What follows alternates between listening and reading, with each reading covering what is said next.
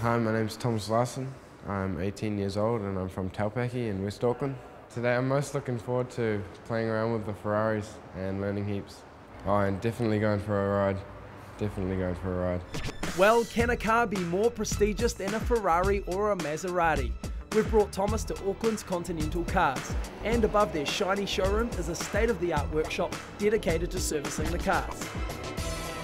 Good morning, Thomas. Welcome.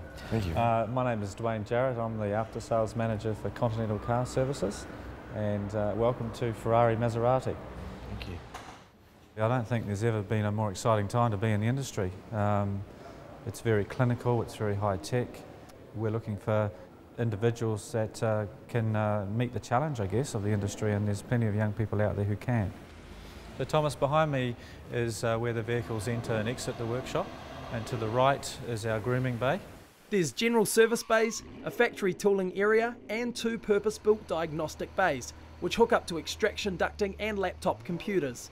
One, the F1 bay, comes complete with a state-of-the-art lift, and even a customer observation window from the service reception area beyond. As you can see, this is a very clinical environment. The motor industry today is such that cleanliness is so important, even down to the clothes you wear. They need to be clean. Presentation is everything, and it's even more so important with the brands that we're dealing with here. Well, Thomas already knows his way around an engine, so under technician Aaron Gamble's watchful eye, he's straight into helping out on a service. These cars are top end. They are works of art in their own right. The technology we see in some of these cars, and in particular Ferrari, Maserati, has come straight off the racetrack. That racetrack technology extends to identifying faults. 28 computers are packed on board this Ferrari 612 Scaglietti, and if a fault occurs, the car is quick to tell what to fix.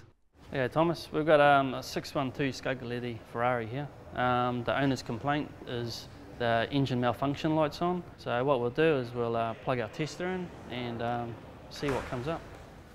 Our error is cylinder 1 injection malfunction. Simple as that. It's all right there. A strobe light is used to indicate if there's an electrical problem to the failed injector. If it doesn't light, then there's an electrical glitch. That's it. The diagnostic computer is hooked up, and the strobe light fails to light. So what we need to do now is we'll go check the wiring actually at the plug. So you can see that the wire wasn't located in properly. So we'll just push it home. With the wire reconnected, the problem is fixed. It's a very computer-orientated industry. Diagnostic skills are very important.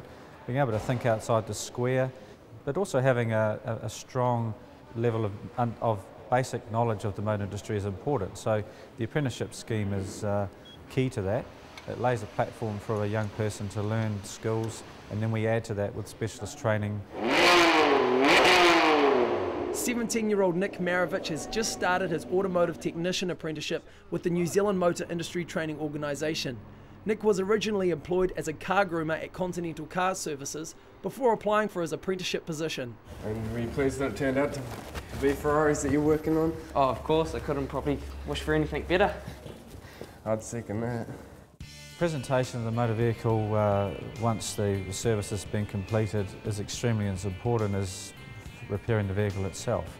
A lot of our apprentices actually start with us in a car grooming role, and that's been very, very beneficial to us because that attention to detail has started at arguably the grassroots of the industry and follows through their career.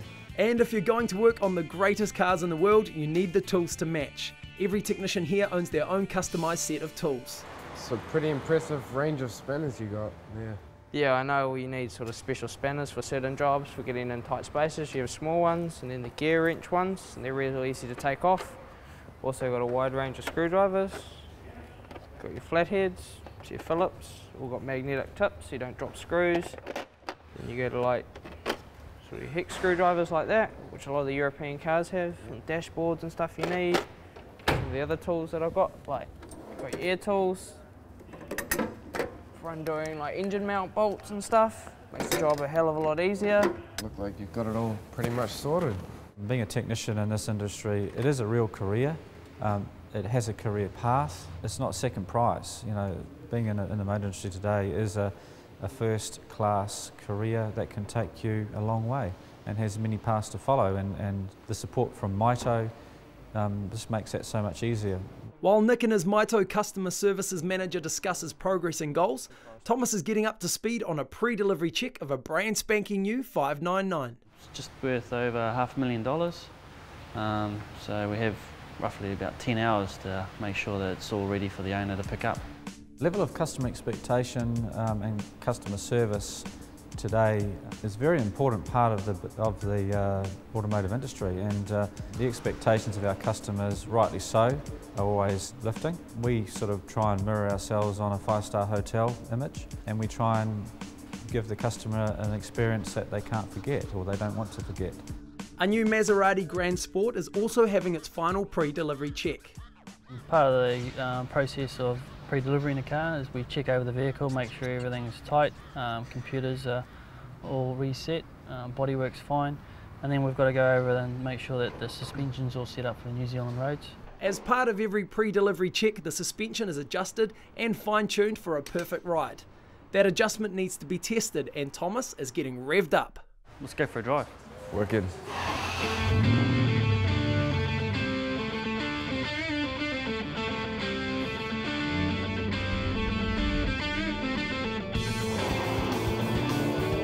The last couple of days have been absolutely indescribable. I've experienced more than I ever thought I would. It's been awesome.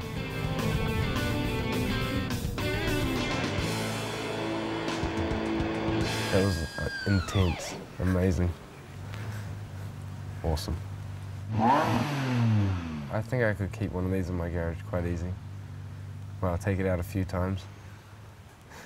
So after 2 days surrounded by some of the most prestigious cars in the world, it's time for the brakes to go on. Thomas, thank you very much for spending the last 2 days with us, and I hope you enjoyed yourself and you did a fantastic job. So I'd like to present you with this motor vehicle. Thank you very For your much. time. Thank you. Please enjoy yourself. Only joking, mate, only joking. You can begin your automotive career with the startup program while you are still at school. There is also the option of completing a national certificate in motor industry entry skills with strands in automotive electrical and mechanical and collision repair before starting your apprenticeship. Career prospects are good. You can expand your opportunities with Maito's Advanced Technician ATEC program or consider business management qualifications.